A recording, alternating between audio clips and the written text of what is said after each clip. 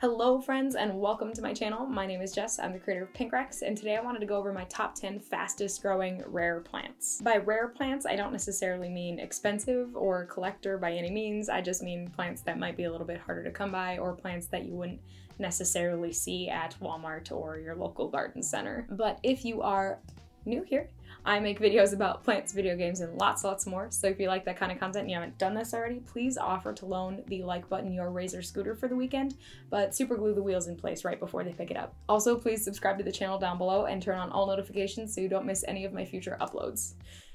Okay, I have a handful of rare plants or uncommon plants that I keep that I definitely would say are significantly faster growing than most of my collection. So this list is just 10 of the plants that I would say generally are hard to find and grow faster than some other plants.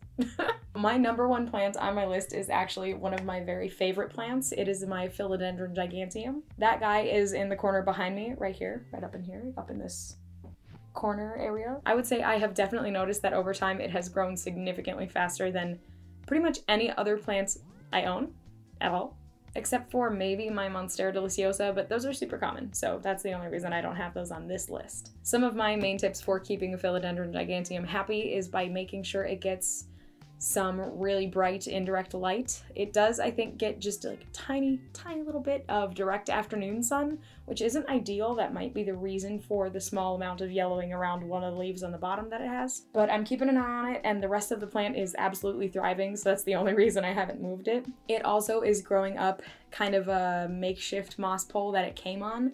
It's really just some coco coir wrapped around a piece of PVC pipe, which is fine. It is not latched onto the piece of pipe at all, so I'm going to be giving it a proper moss pole soon, but I would say a good amount of bright light, relatively infrequent watering. This plant will usually tell you when it wants water. It'll look a little bit droopier than usual, and give it something to climb up, or at least stabilize it on something, like a stick or something, a bamboo post, I don't know. My number two uncommon plant that grows really fast is my philodendron painted lady.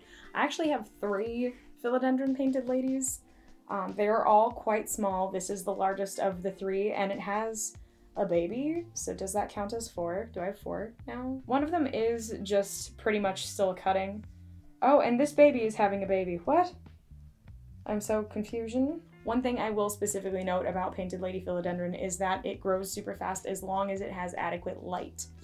It does need a little bit more light than other plants. It can handle some direct sun. I know mine definitely gets some indirect midday sun, and then it does get some direct sun right at the end of the afternoon, and it has been doing really well. It just had this new leaf open up, I think the day before yesterday, and it has this kind of super unusual variegation to it, as well as having this really cute kind of little pink stem.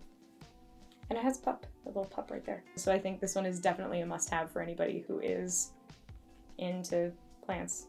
For anybody who likes philodendrons. The third plant on my list has got to be my Anthurium crystallinum. It is getting ready to drop this leaf. It has been through multiple bouts of trying to cure it from thrips and spider mites and mealybugs all at the same time, which is insane.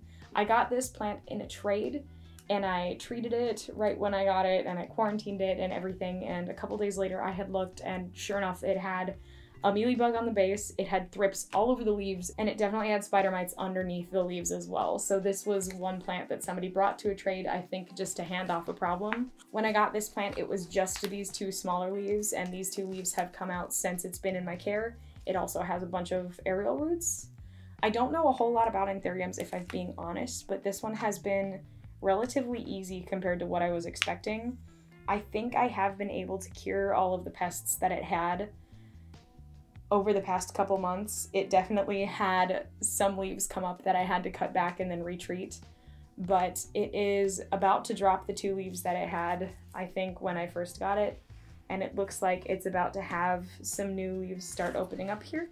It does have a whole bunch of growth points, so that's really exciting, but this one I would say is really fast growing as long as it has enough light and water. Obviously, these guys are really picky about water. The next plant on my list is Rhaphidophora decursiva, which is also known as the dragon tail plant, and I don't think this needs any further explaining. I've had this plant for roughly a year, and I have cut it back several times. more than 3 that I can remember off the top of my head. And the only reason I keep cutting it back is because for a long time it wasn't getting enough light. So it has these runners coming out. And every time I've cut it back, it either has one leaf come out, which is the case with these 3, or it has a runner, and I just moved it. So I'm going to be, oh, you can't even see the runner. It's way up there. And whoop, that is the runner. So I am going to be chopping it back one more time, putting it on a proper moss pole, and putting it in a spot that it gets some direct midday sun. And hopefully all of that will kind of help prevent runners and encourage more fenestrated leaves to come up and out. The only thing I'll note about decursiva is that they can be kind of temperamental, so if they're not in a spot where they are happy, they will just wilt and look really sad. They do need quite a bit of light to be a happy plant overall. Even now, this one gets some, I would say a tiny bit of right away at midday, it gets a little bit of direct sun, but it needs a little bit more than that apparently because the runner thing is still happening, so we're gonna give it another go. But overall, I would say this plant grows insanely fast for what I was expecting, and I have had a really fun time watching it grow. I do recommend this plant, you just have to be willing to give it a little bit more light than a dark green plant would usually need. The number 5 plant on my plant is, wait a minute, what? The number 5 plant on my list is going to be my Philodendron Florida Ghost. For a lot of people, I've heard that this plant can be kind of scary because it's hard to take care of. I have had a really great experience with it. Mine is under 12-hour cycled grow lights on a heat mat, and it does get some midday direct sun. So it gets a lot of light, and I do make sure to maintain moisture. It has a well-draining soil with a lot of perlite, some orchid bark, charcoal, and some cocoa coir.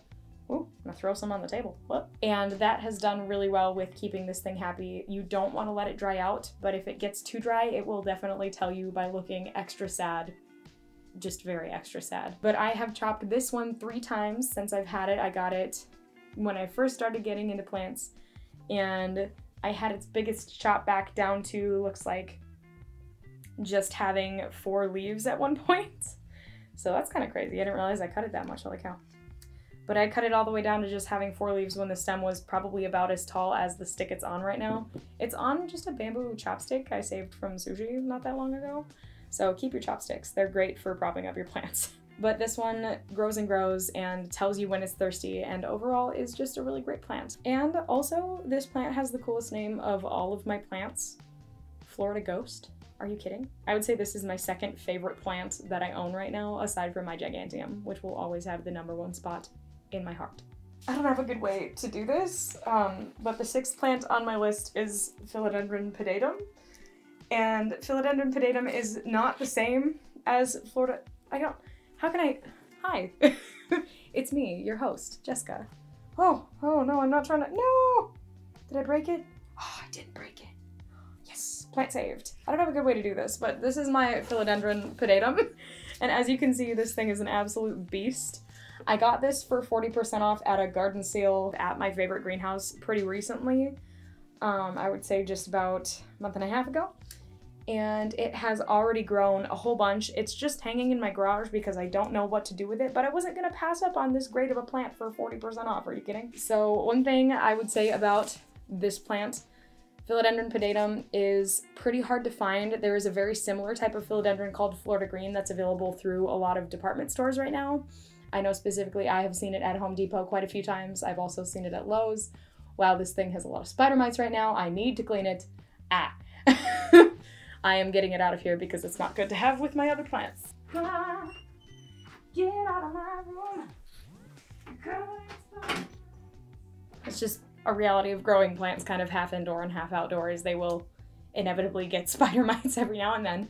But Philodendron pedatum looks an awful lot like Philodendron Florida Green. They're not quite the same. I know that the biggest way that I can find, at least online, the easiest way to tell Philodendron pedatum and Philodendron Florida Green apart is, aside from their overall adult form and leaf shape, if they're young, the leaves sheaths. Well, that's kind of hard to say, leaves sheaths. Anyway, the sheaths on the leaves will be a creamish white color on the Philodendron pedatum, and there'll be kind of a purplish color on the Florida Green, but don't quote me on that because I am not super sure. I could check. I have a Florida Green, but I just touched a plant covered in spider mites, so not gonna reach in my greenhouse cabinet right now. So correct me if I'm wrong on that. Let me know in the comments how you would tell them apart. I actually didn't know before today. So the next fast growing rare plant on my list is gonna be pretty much most forms of variegated syngonium. I also have a Syngonium 3 Kings, but it's really small right now because I cut it back for a trade not that long ago. But this is my Syngonium albo. It has 2 stems. I got it from actually the same place I got the pedatum from. This one was not on sale though, so it was pretty expensive back when I bought it. I've had it for, I would say, roughly a year, and it has grown and grown, and I've cut it back a handful of times, and it seems like even though this one is getting more and more common, people still really love it, and I understand why. I hadn't kept Syngoniums before this year, aside from I had a white butterfly that I grew up from one of those little pixie plants, but I would say they are super rewarding to grow, especially the variegated forms, because over time their variegation becomes more and more crazy.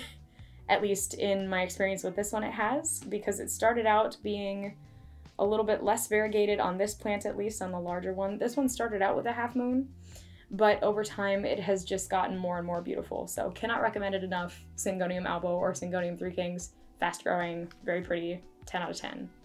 The next plant on my list is going to be my Monstera Stilapticana. Mine is still really stuck in its juvenile form because I haven't given it anything to climb, but these guys can get really big and cool, and they have super cool venation in the leaves even in their juvenile form. But it has a little aerial root started on every single node, which is really impressive for, I would say, any vining plants. A lot of times they'll have it happen over time, but this one, it seems like the second a leaf comes out, it also pushes out an aerial root. And this thing I have had for a relatively short time, and it has done nothing but show me love. So I'm really excited to see how this one grows over time. It has 2 main stems in this pot, so I think I'm definitely going to put at least one of them on a moss pole, and I might just leave the other one vining. I don't know, I kind of like the way it looks. This one is another one that I've heard can be kind of tricky for some people. I would say the only thing to pay attention to with this one over some other forms of Monstera is make sure that you're not letting it be too dry.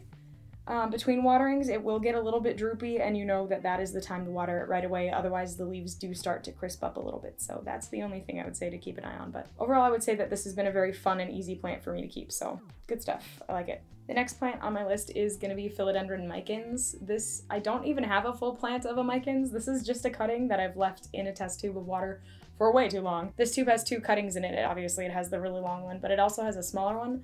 The smaller one started as just like 1 leaf, and it now has, I think, 7, and a new one coming out. And this one started out as 4 leaves, and you can see it is quite a few more than 4. I do recommend these. I'm excited to get these up on a moss pole and see how they do that way. I would really like to get some larger leaves. Unlike some other types of plants I've listed here that go up moss poles, I would like to mention that micans will never be fenestrated, so that is something to keep in mind.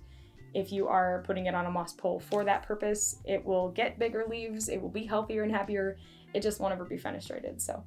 But I like that about this plant. I think it's got a really unique look with its velvety leaves. They come out this really cool red color, and over time the sheath will fall off, and then the leaf will kind of slowly turn over to being a brownish green color, depending on the variety of micans that you have. There are a couple of different colors from what I understand, but overall this has been a super cute little cutting to have, and I'm really excited to get it potted up and see how it does as a full-on potted plant situation. The last plant on my list today is going to be any type of Alocasia dragon scale.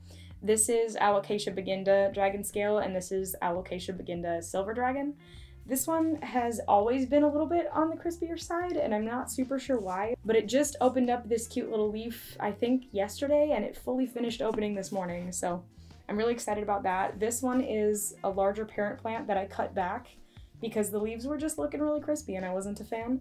And after I cut it back, it actually had this little baby come up, so it's 2 plants in this pot. Overall, I would say that any type of Alocasia is a really rewarding plant to keep, assuming you can keep it happy. But I've had multiple types of Alocasias that did not do well for me, so it just kind of depends on the variety and it kind of depends on your situation. I think that these have really cool leaf venation. The undersides of the leaves have got to be one of my favorite things in the plant world right now. And I love seeing the little baby Alocasias pop up and then separating them out and having even more. The only type of Alocasia that I've never had that I really want to get is a Frydek, so hopefully those become available near me. I have started to see Alocasia silver dragon pop up in places like Home Depot. I've only seen it one time where I came in and they actually had 2 of them on the shelf. So that's something to keep an eye out for. I think they're only $20 if you can get them that way right now. So definitely try to find them out there while they're hot. This regular alocasia dragon scale I actually haven't seen anywhere yet, so I'll be keeping an eye out for that. But dragon scale and silver dragon are really similar. It's just that this one I think has a little bit darker venation, darker leaves. This one has a nice silvery color to it, hence the name. I really love how bouncy their leaves are. Just like...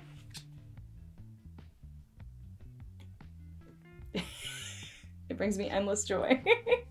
But that is going to do it for today, guys. That is my list of my top 10 fastest growing rare plants. I would say that there's definitely a lot more fast growing rare plants or collector plants that you can find. This is just the 10 I picked out for this list. Please let me know down in the comments if you have a favorite fast growing rare plant or even just a common plant that's fast growing. I do have another video that I will be putting up very soon of my top 10 fastest growing common plants as well. So keep an eye out for that if you'd like to. Please. And if you got something out of today's video and you haven't done this already, please offer to loan the like button your Razor scooter for the weekend, but super glue the wheels in place right before they come pick it up. Also, please subscribe to the channel down below and turn on all notifications so you don't miss any of my other uploads. You can find me on other social media platforms like Instagram and TikTok under the username pinkrex with 2 X's, same as I am on here, same as I am everywhere. I have a lot of good plant content over on TikTok. Go take a peek. Let me know what you think, drop a comment, let me know if you came over there from YouTube. I feel like a lot of my YouTube followers are just people who are nice enough to follow me from over on TikTok, so if that is the case also, you could comment and let me know somewhere, anywhere. Comment, please. So whether I see you on one of the other platforms I just listed or down in the comment section below, just know I really appreciate you being here and I still have no idea what I'm doing. Okay, thanks, bye!